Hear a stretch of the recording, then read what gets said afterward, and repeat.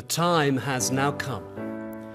God is calling us to embrace a new vision that will enable us to be better equipped to reach out to our community. St. James's Church is steeped in history. Now God is calling us to be history makers. So what's happening? The clues are found in the symbols around us. Together, we want to build a place of well-being, refreshment, and life. A people place where stories can be shared and friendships made. An enlightening place where we discover new direction, new possibilities, and a new perspective. A creative place where new talents are uncovered, artistic skills developed, and new gifts discovered. And a safe place where we find strength, care, and support for today and tomorrow. A welcoming place of hope, warmth, peace, and compassion. A place of refuge where we find acceptance and a sense of belonging. Place of peace, where we find a sanctuary from the stresses and strains of life. St. James's Church in Birdham has been serving the community for 700 years.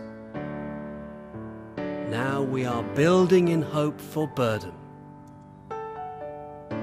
A new vision is dawning which will enable us to touch the lives of people in our church and community in a new way. We want to build a new church community centre to serve an expanding residential population. Look what's happening around us. Population growth, new housing developments, expansion of health centres, demands on local facilities, primary school enrolments rising, growing community needs and pressures. Our current facilities are inadequate. A small church room is used 3 to 4 days a week and several evenings for various activities. A growing church, serving a growing community, needs space to grow and space to serve.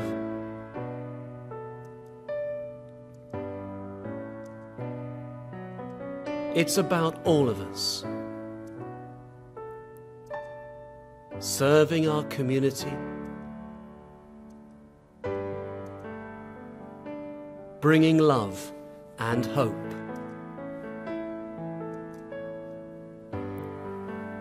Our vision to be a church at the heart of the community, with the community at its heart. A place of prayer, a source of love.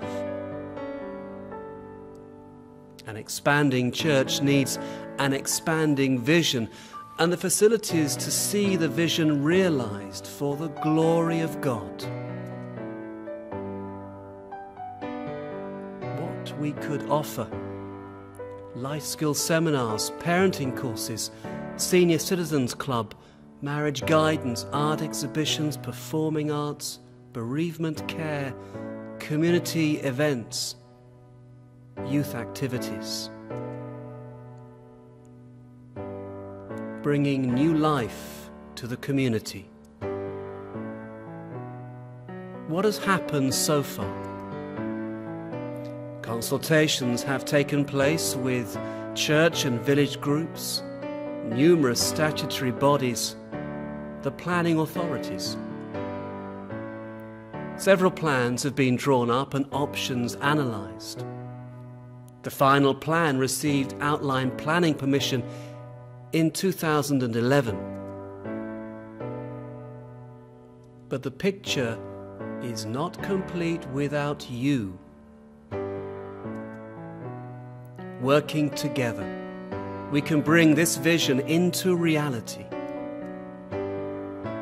You can help us achieve the vision by praying, giving, and serving.